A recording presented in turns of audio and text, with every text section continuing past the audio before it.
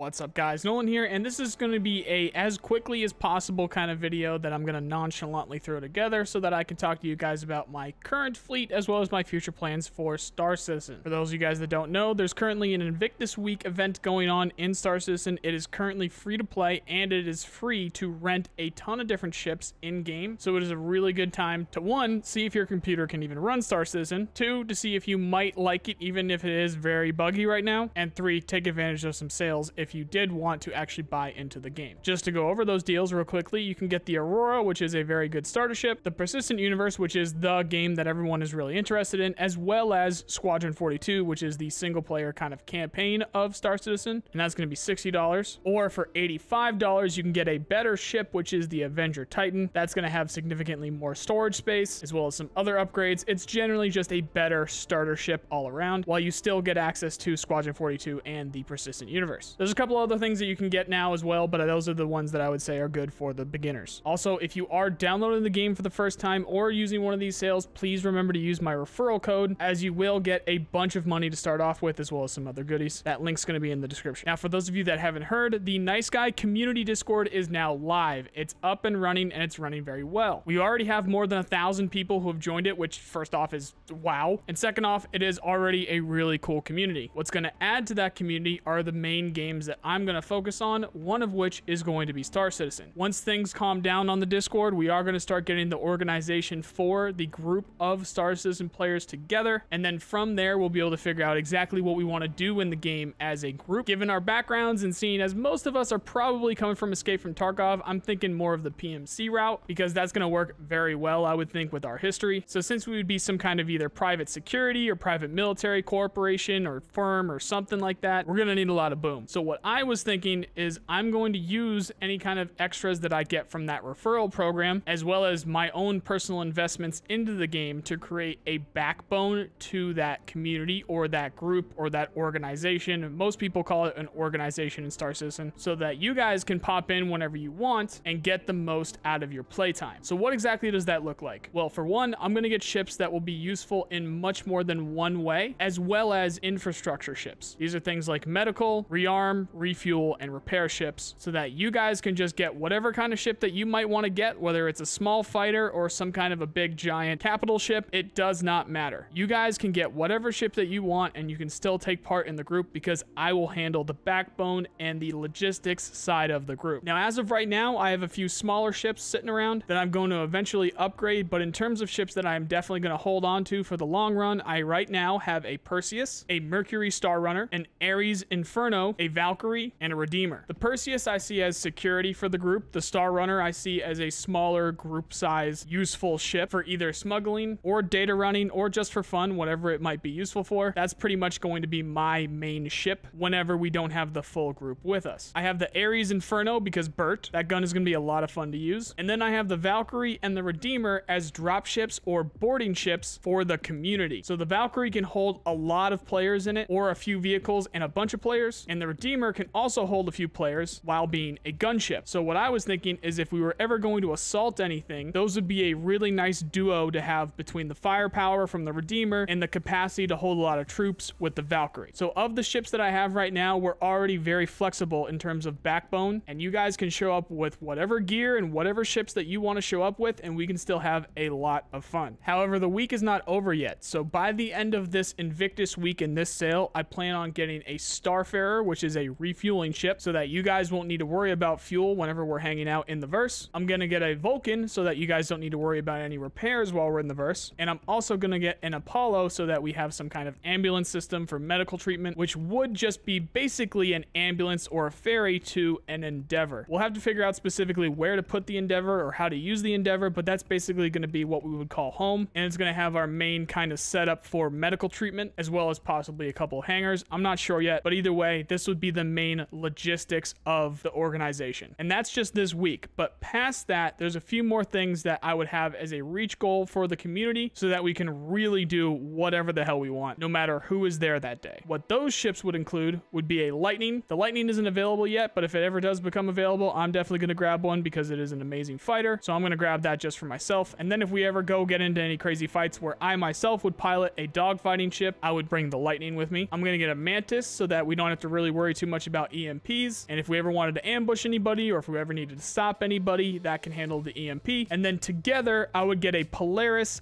and a Terrapin. The reason why I would do that is because my friend Groth, who is really into Star Citizen, suggested this as a really good idea for large groups, where the Polaris can be a standalone, and since it has a hangar, if you put a Terrapin in it, it works as sort of like a AWACS system, which would be like command and communications, as well as recon. So if we were ever going to move into a new area, or if we were ever going to assault anything, the Polaris can move off on its own, bring the Terrapin with them, scan, get some better eyes on the target or wherever we might be going, and then come back and tell us what happened. So the Polaris and the Terrapin will be really cool. The Mantis will be really useful, and the Lightning will just be for fun. Then we have the Hammerhead. The Hammerhead I don't really see as we need it quite yet, but it is going to be an amazing fighter screen, especially if I do end up getting the Endeavor and if I do end up getting a Kraken. So the Kraken is a light carrier. It definitely is no slouch when it comes to guns and defensive armaments on the carrier itself, and it would be a central hub in terms of repair or refuel while we were out in the verse. And again, if there was any kind of ship that I would think as like a nice backbone for a community, it would of course be something that can carry, repair, and refuel other ships, which the Kraken can do very well. Now, the only downside is those ships are going to be out in the open like a real aircraft carrier, which is why we would want to make sure it's sufficiently protected. And then that is when I would also pair it with a Hammerhead, if not multiple Hammerheads, actually. So generally speaking, this is the fleet that I have in mind as like an ideal fleet that I would have at launch, or whenever we decided to, as a community, really start getting into Star Citizen. And this is so, again, you guys can just show up with whatever you might want to bring that day and still have tons of fun. You're not going to need to worry about meds. You're not going to need to worry about refueling. You're not going to need to worry about repair. You're not going to need to worry about anything other than showing up with whatever you want to show up with and just enjoy the universe. So that's it, guys. That's my current plans for Star Citizen. If you wanted to get in on the conversation, like I said, the Discord is live, so just make sure you jump in, you select the Star Citizen role, and you make your presence known so that we know that you are interested in taking part in the Star Citizen group. Once we get our heads together, we'll actually start to plan some proper things for the organization, and then we'll go from there. Don't forget, if this is the first time you're hearing about Star Citizen, or if you wanted to try it for the first time, because it is free to play for the next few days, make sure you use my referral code, and definitely try to take advantage of those sales on whether it is the Avenger Titan or the Aurora. If you guys have any ideas of some other ships that I should add to my fleet, or some other ships that you think might be useful to this fleet or to an organization, please let me know in the comments below. Otherwise, stay tuned to the channel, because there's going to be a lot of Star Citizen coming in here in the future. I hope you enjoyed the video, and I also hope you have a nice day.